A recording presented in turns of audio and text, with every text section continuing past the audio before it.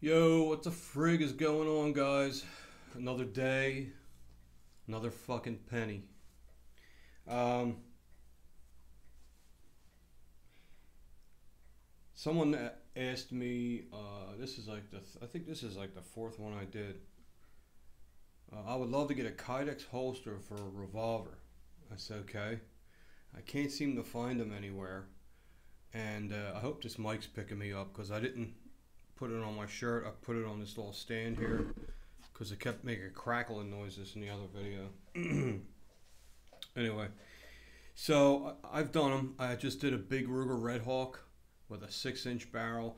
This here is an old Smith & Wesson Model 10. Beautiful. It looks nickeled to me. It looks like a nickeled or a high polished stainless steel revolver with beautiful grayish black grips, and it's really nice. And I was asked, could I make a holster for it? Yes, I can. The only thing is I need the gun. So this is for local people, most of all, this video. So if you're local and you got some old revolvers and you really want to get a nice holster for them, I can do that. I even for the revolvers, even the old revolvers, I think they look great in a Kydex holster. I know leather is more of a tradition with these older guns, but I'm telling you, man, I have stuff that looks like leather, but the thing that the Kydex has over it is the support. You're not going to get support out of a leather holster like you will a Kydex holster.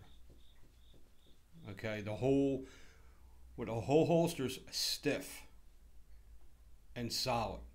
It holds the weight of the gun better. That's just the truth. And it has retention. Okay. And this is a shiny nickel, looks nickel, and it is, I've done this before the video. It's safe, okay? And that right there is a Model 10. If you ever want to see where the model is, you open up the crane here and you look on this flat piece of steel in here, and it's stamped, and it says Model 10-7. So this is a really old school revolver. So the guy dropped off the revolver and I prepared it very carefully, and it came out great, man. I mean, it's a right hand outside the waistband holster. I mean, you can't ask for a better fit than that. And we do, I say we, me, I do them. I do them. Someday it'll be a we. I'm not busy enough for a we. But it came out really good. I'm really happy with it. And it has an adjustable tension screw right there. And figured something different. Nice high sight radius channel. And when you wear these Kydex holsters, because of how they're shaped to your body, I could wear this right now and pull a shirt over it and it's gone because it's so close to the body. It's so close to the body. That's why this is the only kind of holsters I'll ever make. They'll always have the half moon dome shape to them. And this is slightly canted. I canted it because it has a big handle. So when it's straight on the belt, the gun will kind of sit like this. So this butt of the gun don't poke out your shirt as much. It hides the gun better. Okay.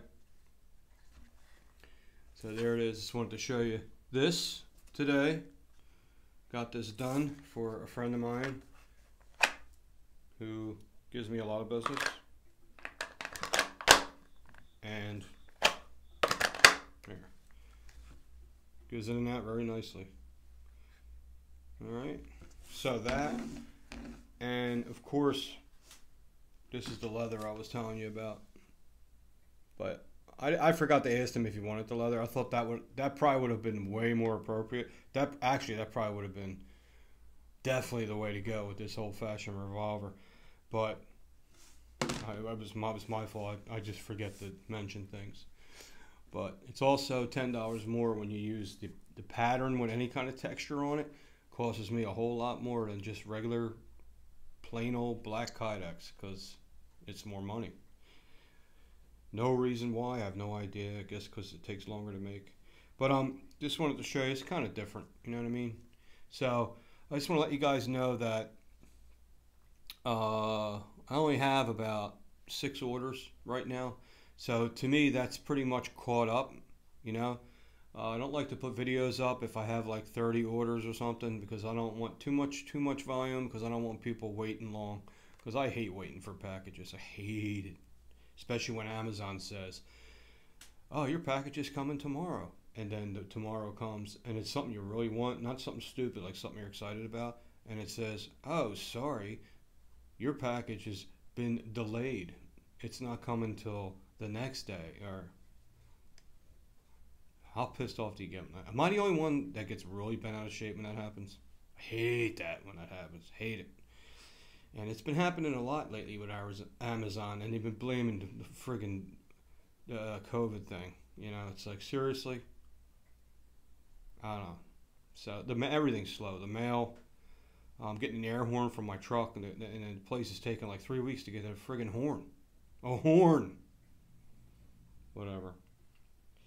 So, got like maybe 5 or 6 orders left, so I am caught up. If you want a holster, check the website out. The live link is right under the video, and all good. Let me know what you think of this holster. All right, have a good one, guys.